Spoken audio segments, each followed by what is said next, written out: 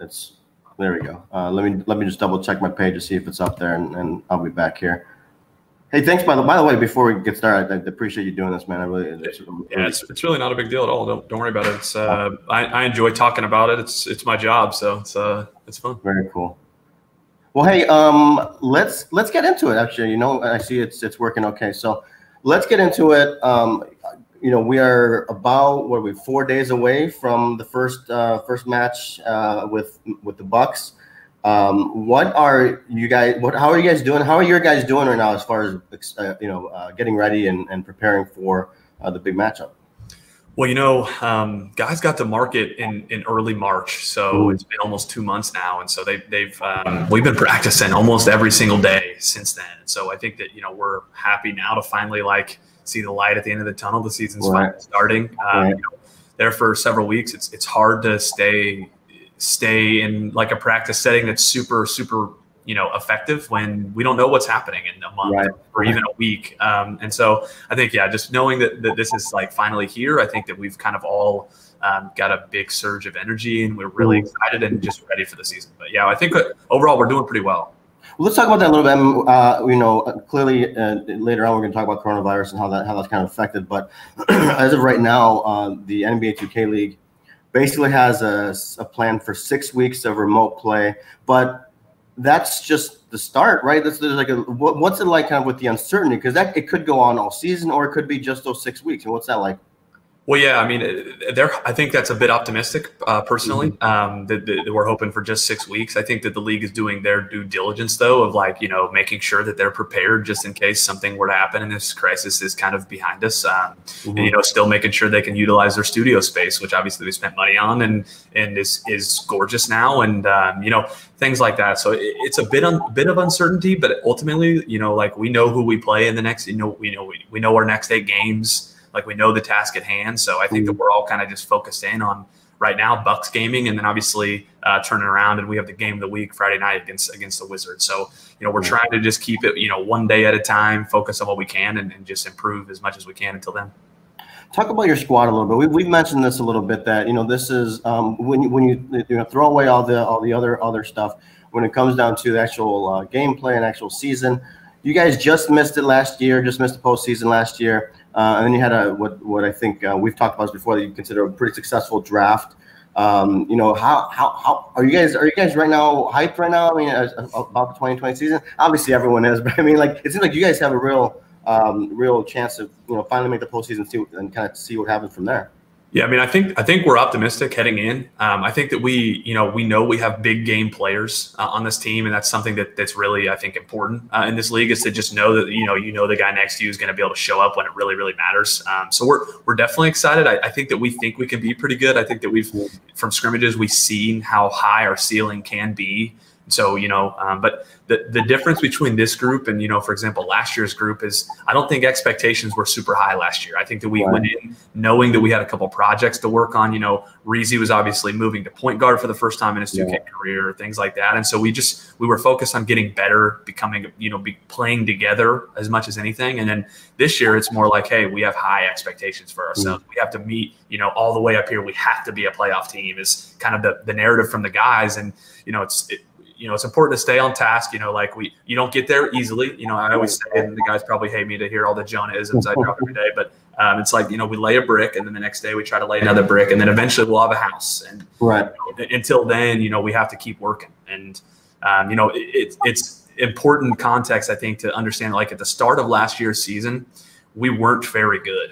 And yet we still made the semifinals and tip off. We still were able to survive until we kept improving every single day. And then eventually by the end of the season, we actually were amongst the elite in the league as one of the more polished teams. So, that's kind of the trajectory of our season. I like to think that, maybe hopefully we can start up here and then still go high. But I was going to say that. I mean, that's you talk about the starting off kind of slow. I mean, these 6 weeks, I mean, regardless of what you do, they count, regardless of the environment, right? I mean, talk about that, making sure that you do start off strong and not end up like last year, kind of digging a hole.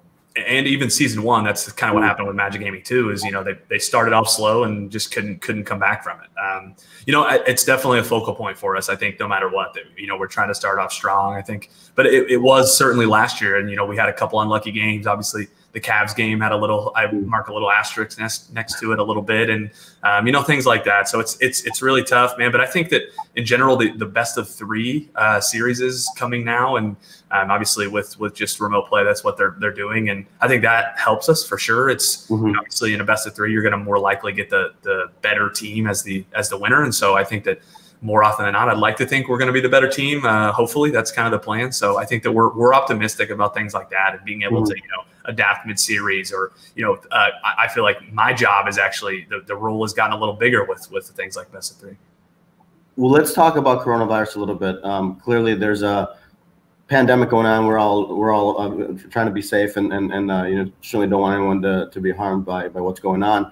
But when it comes to developing a team chemistry, and doing things together and making sure these guys kind of get along. Two questions. Number one, how important is it that people actually knew Profusion, and people knew these guys beforehand? And number two, how do you kind of try to build that chemistry in this really unique and unprecedented environment? Yeah, so I think that no matter, for sure in the off season, one of our goals was to get people that the team felt comfortable with. And that was mainly based off of, I think that, last year when we drafted, not a lot of people even knew who King Cam Royalty or UC Manny was in the Pro-Am community. I mean, I don't mean to discredit those guys because they're both exceptional players and obviously played in the league for 2 years. They're both, extraordinary players. And I say all the time that if we had a 7th roster spot, King Cam would be on a roster right now.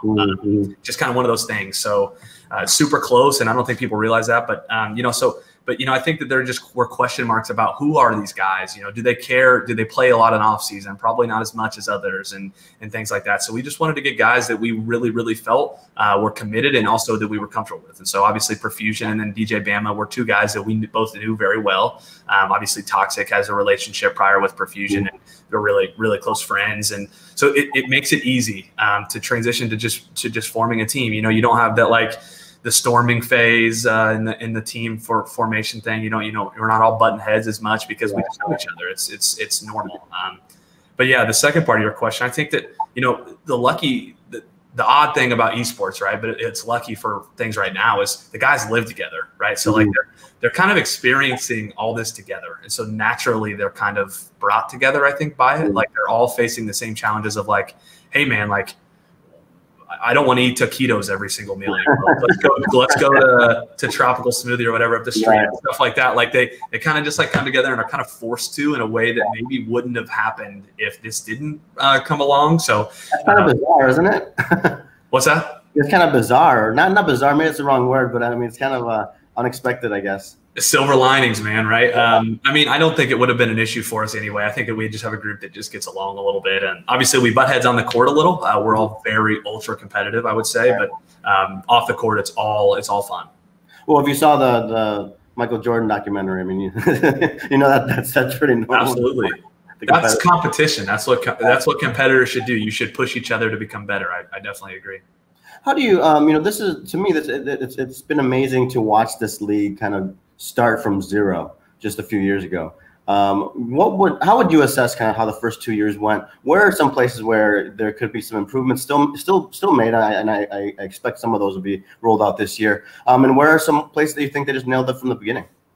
Yeah, so I would say the first thing that they did right was this whole idea of the centralized studio and focusing on broadcast quality and things like that. I think has been awesome. And the broadcast, especially between season 1 and season 2, I think took a big leap, and I expect it to continue to get better, especially when we're done with remote gameplay, if we are ever. But even if it's next year, I do expect it to continue to improve as well. And I would say we're kind of where I would where I expected us to be after 2 seasons. We're not to a point where I think that everyone's like thrilled with how the league is doing and we're content. And I think everyone wants this thing to grow further. I think that, obviously we have a huge, massive opportunity right now with what's kind of gone on in the world. I think that there are just eyeballs that are craving some sort of sports, whether it is esports. I think that, speaking yesterday about this is that, the beauty of what we do is you can just not care about esports, not even know what NBA 2K is, and understand what our game is and how it's played. And you can't do that with League of Legends. I play a lot of League of Legends myself, so I love watching League of Legends. And when my buddies watch it, they say, "What in the world are you watching?" Like, I don't know what is going on. What the hell's going on? No, I hear that. Exactly. Yeah. And when you watch Overwatch, it's a bit of the same. Like, so it's easy to understand NBA 2K.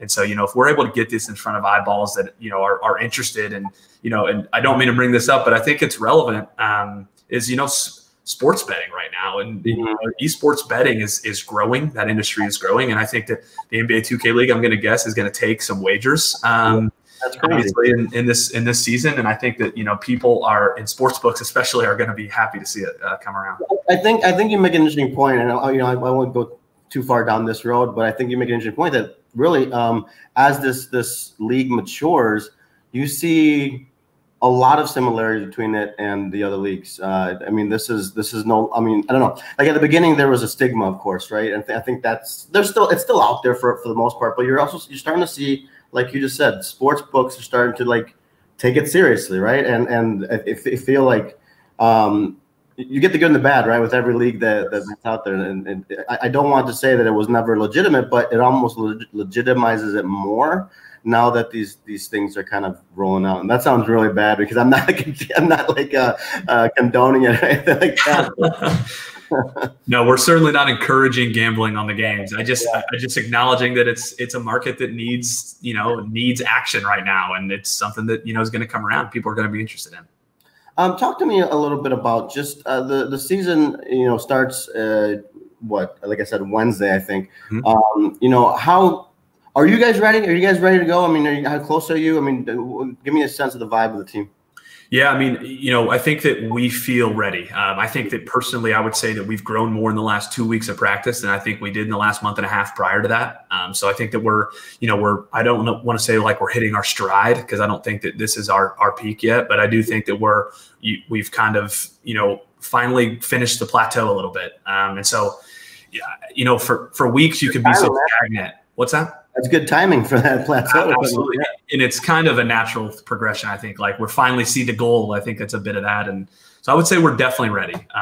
There's no question we're ready. It's just about, now we're just focusing on specific preparation for the Bucks gaming team. And, obviously they have a point guard they drafted in the first round, Reg, who was a huge, steal at, I believe they picked at 13 or 12. And it's like, they got their guy they wanted, and they have a good roster, a complete roster, and good guys they retained from last season. So it's going to be a good game. They're a good team. So we're all just focused on the Bucks. And I think that, we're optimistic about our chances, though. I think that we feel like that's a team we can beat.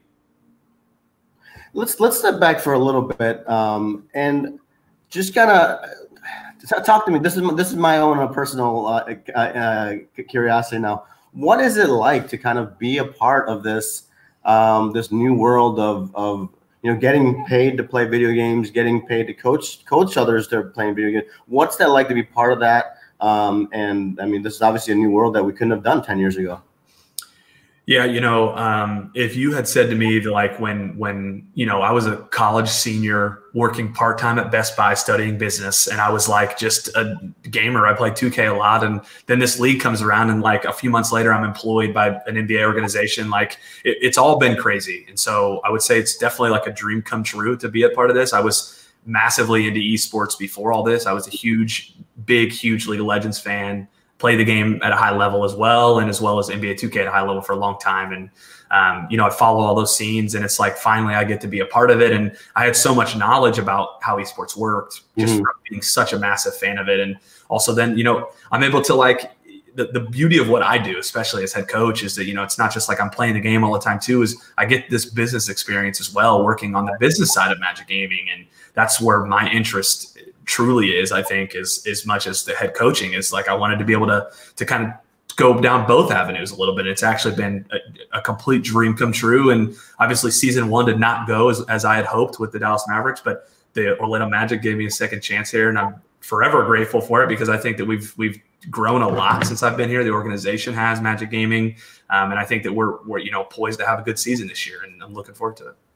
How big is let's get into that. How big is this year for you guys? We already talked a little bit about expectations, but year one, even the overall organization is like year one, let's see what happens. Year 2, you kind of hope to fix some things, and like year 3, it's almost like, okay, let's do this. I mean, what's that like?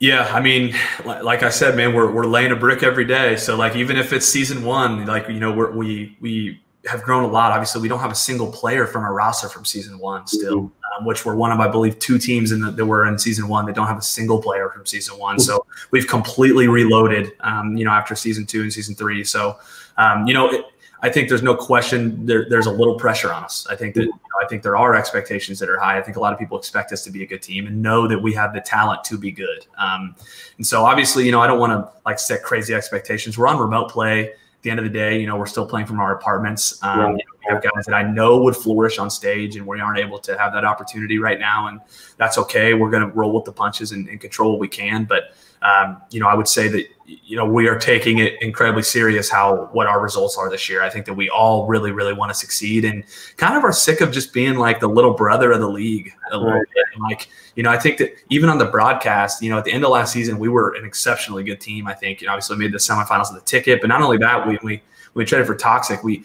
beat off a lot of the league's best teams. We knocked off the Mavs, we knocked off the 76ers, several teams that were very good at the time. And so, we aren't just some team that, is like, oh, they're all right. They make, we can kind of sleep on them. We'll be fine. It's like, we should be a team you have to prepare for heavily now, and a team that's going to challenge you in every way. And so that's kind of our goal, is to make sure that, we change that narrative around Magic Gaming. We aren't just this team that's in the league to be in the league. We are definitely not. We are here to compete, and we're going to show out a little bit this season. Well, I'm excited to see it. I'm looking forward to the matchups. And let me ask you one last question before I let you go. I don't appreciate you doing this, but the environment, right? I was there at Full Sail last year when you hosted or the Magic hosted that event, right? And it was so electric, right? It was so crazy. Like the crowd was into it.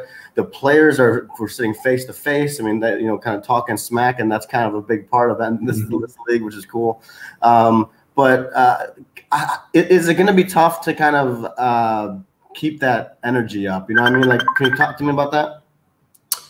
Yeah, so I don't know that I would say it's going to be too tough to keep energy up. I think that we have a team that's so competitive. I think that if you truly met and sat down with DT and saw him practice, that you would understand how competitive our team is. And so I think that I have no question that on Wednesday the guys are going to wake up and they're going to be hungry, and they're going to have the butterflies in their belly a little bit. They're going to finally feel that feeling they've been searching for the last year, because we've been waiting now. So I think that we have a chip on our shoulder for sure. So I don't think that it's going to be maybe a lack of energy at all. I know that the world is in kind of this standstill, and it can feel that way. And but I think that we've done a really good job of making sure these guys stay focused on the task at hand. And I think that we're as poised and prepared as any team is going to be starting the season. Obviously, there's going to be some inconsistencies. We're still a team that's growing, and we're still in a league that's using remote play and having these issues that are coming up, and unique challenges along the way, and that's okay. But I do think that we're going to be a team that's going to at least have energy. I think we're going to play together. We're going to have energy, and we're going to show at least why you have to recognize we're a good team in this league. The only difference is Brandon will have to scream at a wall instead of screaming at his opponent. So. into the headset, yeah. He'll trash talk on Twitter instead. Hey, man, John, thanks so much. I really appreciate you joining me on this, and we'll see how this. It was a good conversation. I really appreciate it, and good luck to you guys. And I'll be checking in periodically. So I appreciate you taking time doing this, especially on a Saturday. So take care, man. Yeah, right on. Thank you. All right.